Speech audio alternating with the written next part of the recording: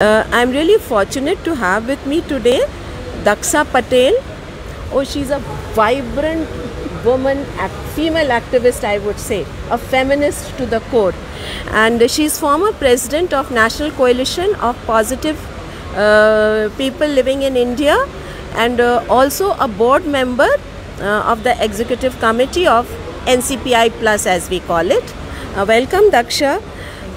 Daksha, what challenges did people living with HIV in India face during the COVID-19 pandemic, and how did the community respond to it? Yes, there was so many challenges community faced. First of that, all of a sudden lockdown was happened in a country, so entire country. So the people were they all are stuck, and basically people who are living with HIV, and they are migrant in other state. So they faced a lot of challenge, and with this all, they're who are the daily wages dependency, and to access of ART medicine. Even the people who are not disclosed in their family. So this specific group have faced a lot of challenge to access of services during pandemic and during lockdown. There was everything was stopped in a country, and also our life, being a community living with HIV, our life was also hampered lot due to lockdown and COVID issue, because one of the biggest challenge about there is no clarity being a community member that where to access the ART medicine in immediate basis. If I have any opportunity infection, where I can contact, because all hospitals are converted in a COVID service setup.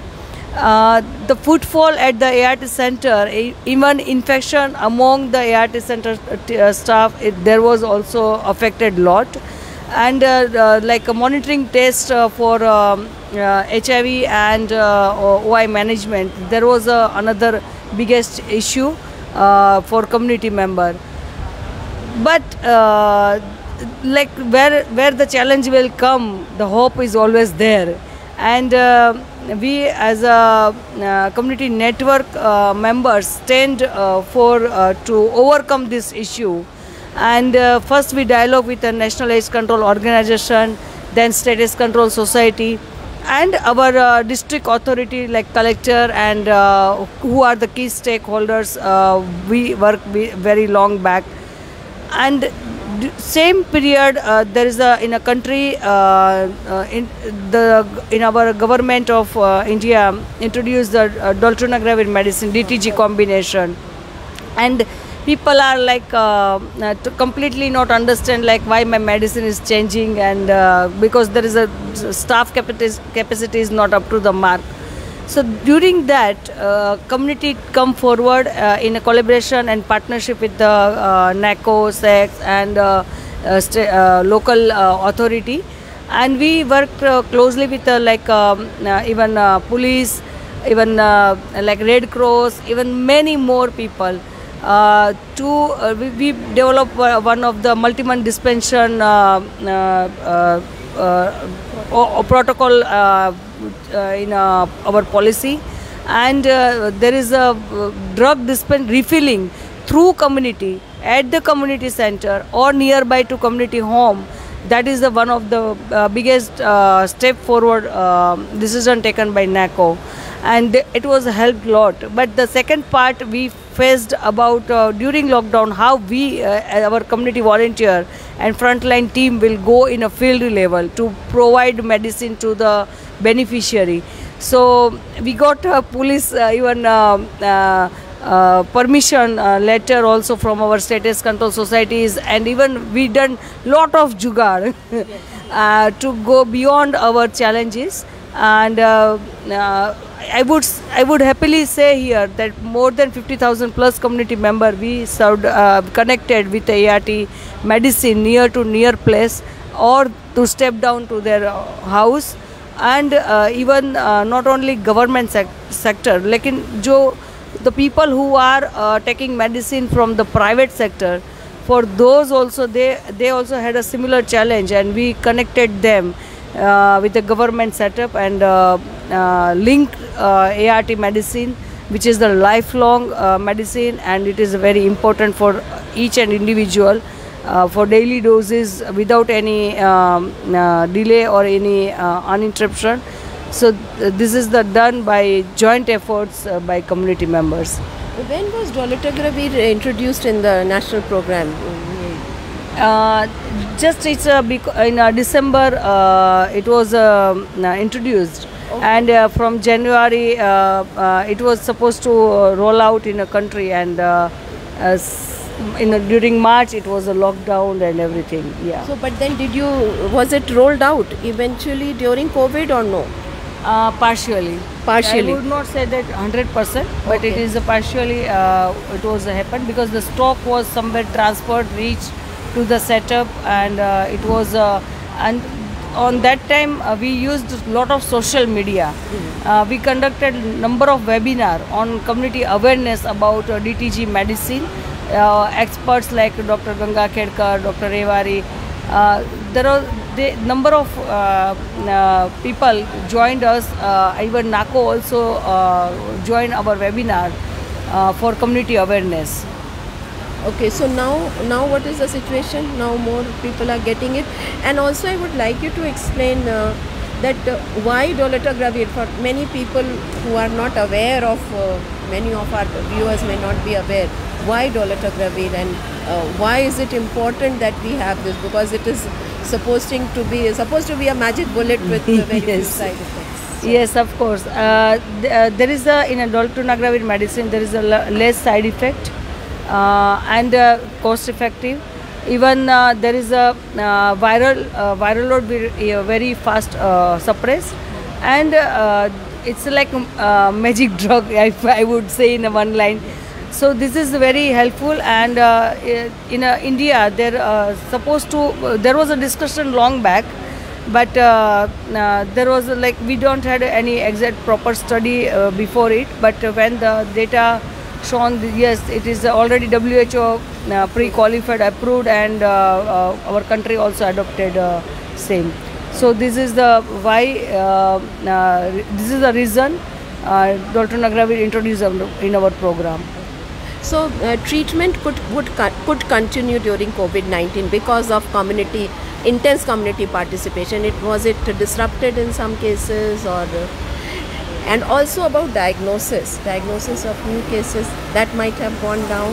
Yes, I would say here that yes, the medicine was reached to community. Yes. There was a challenge, but of course because of certain immediate decisions was taken over in a NACO, so it was helpful to community came up front to work for community in coordination with the state AIDS control societies and all. So this small policy change was bring big change in a pandemic situation to reach out the treatment to the community level. And diagnosis, of course, it was a disturbed lot because the supply of the samples and the priority, like entire health system priority was the COVID. So it was, of course, it is a challenge, but the treatment part was taken care. And what about the vaccination, COVID vaccination? Yes. What happened with that, and what was the community role in that? It's very good question because there is when vaccine was introduced, it became hope for all of us, including HIV positive. But when it was a prioritization, during the prioritization, who are the health worker, government, there was a first receiver of the benefit of a vaccine. So who are the community member working in that sector? They had a lot of misconception and misunderstanding about should I take a vaccine or not. It will harmful or it will work for me.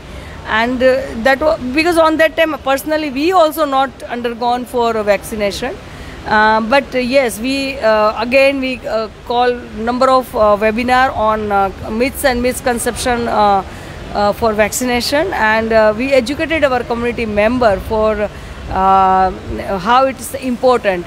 And afterwards, when the vaccine when vaccine was very easy, I would say here my personal experience. When I went to the my vaccination, my health center team member was asked me, do you have any other illness? So I openly told, yes, I am HIV positive. So she asked me what? So I told it means HIV AIDS. I'm with HIV AIDS. Oh, okay. Are you taking any medicine? I told, yes, I am on lifelong medicine, and this is my medicine.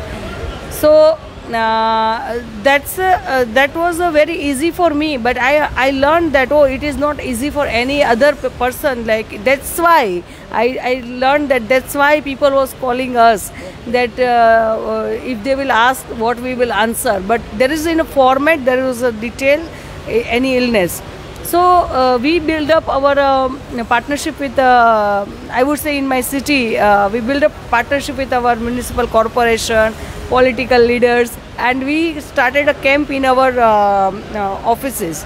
So it was like a lot of media coverage came for this camp and everything, and key population who are transgender, sex worker and MSM, they came very easily and upfront to our office to access the COVID vaccine. And this was like mouth to mouth publicity. Okay. Was helped us lot to reach exact message to the all community member at the down the line. And we also worked for mobilization of vaccine, because at the ART center our community frontline worker was literally was like checking each and every person who did first dose, who did not. So the referral was initiated by them. So now the different part about booster dose. Mm-hmm. So again it is the same things is coming. Now the 12th age group of children living, it's include all children, and it is include children living with HIV. So there are who are caretaker of the children specifically, I would say here. They was very worried about like any side effect or any problem to children. Then what should we do? Or most of the vaccines for children are in the school place. So they was very much worried about like HIV disclosure or anything. So that is like a community sensitization, counseling, and peer support is always very much important in such kind of awareness, stigma reduction, and take them out from fear of any myths. Yes. So what about the confidentiality issues that you're saying, disclosure issue that you have to, the healthcare worker is asking there, do you have any illness? And some people may not want to reveal their status. Yes, yes. How did you deal with that? So actually when personally when I went my own vaccination process, then I realized there is only like a database details they are collecting. And when community was asked us, do I need to, if they will ask what I can say, that then we counsel them that it's completely depend on you. If you want to reveal, you can. Otherwise, no any like correlation between vaccine and HIV. Right. So it's just for their reference detail they are putting there. So it is depend on you. If you are comfortable, you can. Otherwise, if you are not comfortable, then you cannot reveal. Yeah. Okay. Yes, that's the right. Because there is a thousand. No, I would say it's very less number, but lakhs of health provider, frontline worker are working in a vaccination process, and it's not easy to sensitize each and everywhere. Right. Exactly. Daksha, what about viral load testing? We just wanted to know, because that has been introduced now. But how is the program picking up? It's picking well. First of the thank you National AIDS Control Organization and Government of India that yes, after long process, वो पहले ration के system में था अभी वो system में आ गया है तो now viral load is in our program and it is very much helpful because we are talking about 95 but third 95 if I want to measure there is no any evidence without evidence we can't do anything. So now viral load test is in our program and it is helpful for any individual, and now even the community member are when we are educating we are keep talking to individuals things that we are showing them what is this report show you, what is mean, and it mean that if you are मतलब आप अगर अपनी ART medicine के साथ बदमाशी कर रहे हो या फिर छोड़ रहे हो it will also reflect here and it not mean कि आप बोल दोगे किसी को कि yes I am following 100% my or 95% my adherence. It is not like that, but your report will reflect more about your adherence and everything, and it is your health chart. Yes. So you can also measure your own health by your own, and I am just remembering this viral load business. One meeting was there in NACO and there was a discussion about like we have certain we need to roll out the viral load. So I was confused because I was very new for viral load was very new for me on that time, and I was thinking that why not for all. But now on that time, then after the meeting that question was continuing in my mind. Then I understood that our demand is not still reaching to the right place, and the design and the data is based on the budget. It's not based on the demand. Okay, so this was in which year? This was it is very like more than 9 years back. Okay, so so that time they were saying that they will be testing in certain populations only, or what? No, it is based on like certain discussion was going on and in a general meeting, and it is like to whom we will take first. Okay. Yeah. Okay. Prioritization of group. Prioritization. But now what is it? It is for all. No, it is for all. It is for all. Yeah, like if any one person needs to switch the medicine, so first is a viral load is a baseline. Then first the another viral load will be 6 months, and then every year. No, so those who are to switch medicines only. No, but if those who are on ART, everyone will not. No, but because our in program dolutegravir medicine is TLD medicine is introduced. So when the any one person is taking or switching to TLD, so first is the viral load test is. Okay. So but now once they switch to it, after that the viral load test will continue. 6 months. Yeah, and then every year. Okay. Then every year, once every. Yeah. Okay. So. What lessons has the pandemic taught you and the community? Because the HIV field is known for community participation, and community, you are the best person to judge, has brought about tremendous changes by way of prevention, treatment, diagnosis.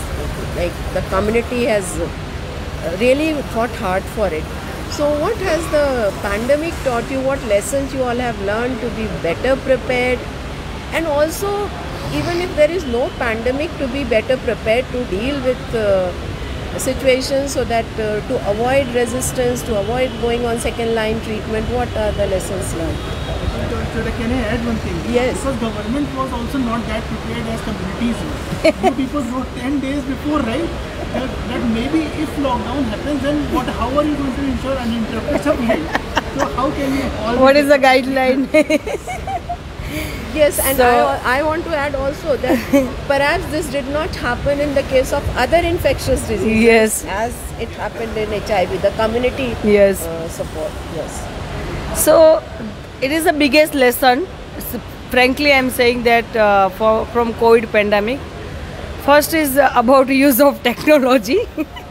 Because yes, it was completely stopped. Everything was stopped, and but we need to connect our community. So this was the social media, and this all was we utilized best to best level. Previously, I was not aware about what is a virtual, and that word was like question mark in my mind, and I learned, and now I am facilitating the webinars. This is the best learning. The second is about the like वो एक कहावत है कि पानी आने के पहले हमें वो पाल बांधना ज़रूरी है. तो अगर ये पेंडेमिक हमें सिखा के गया है कि what worst to worst situation will come in our life. So some of the like policy decision and like alternatory provision needs to be in system. Like we are continued dialogue going on with NACO about community-led ART drug refilling for any disaster management or for any different models we already discussed with the NACO. So such provision and process must be in place. So if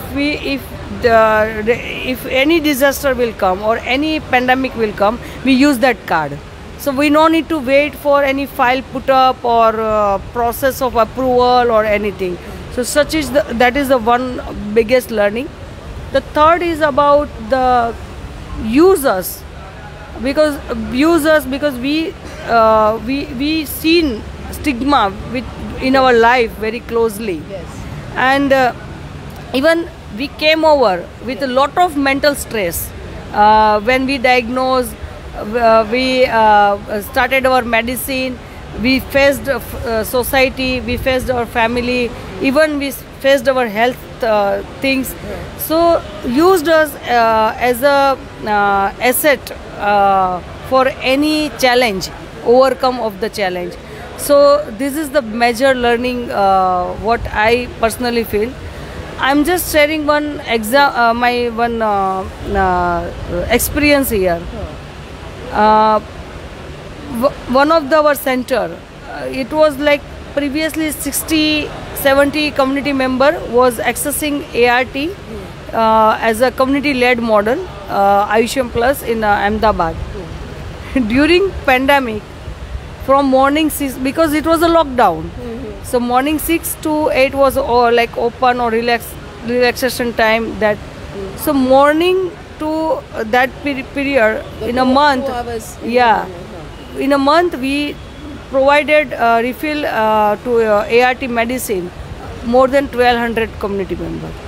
And even there was one case was happen about police harassment. So in that time also our community leader went to the police station, and she that police station was circulated the message among other police station that if such kind of ART book if show you anyone, it mean it is an essential medicine, because they are not aware about ART medicine is essential. Right. So such things I am saying that we are not saying that we will work anything standalone, but use us as an asset of to overcome any challenge.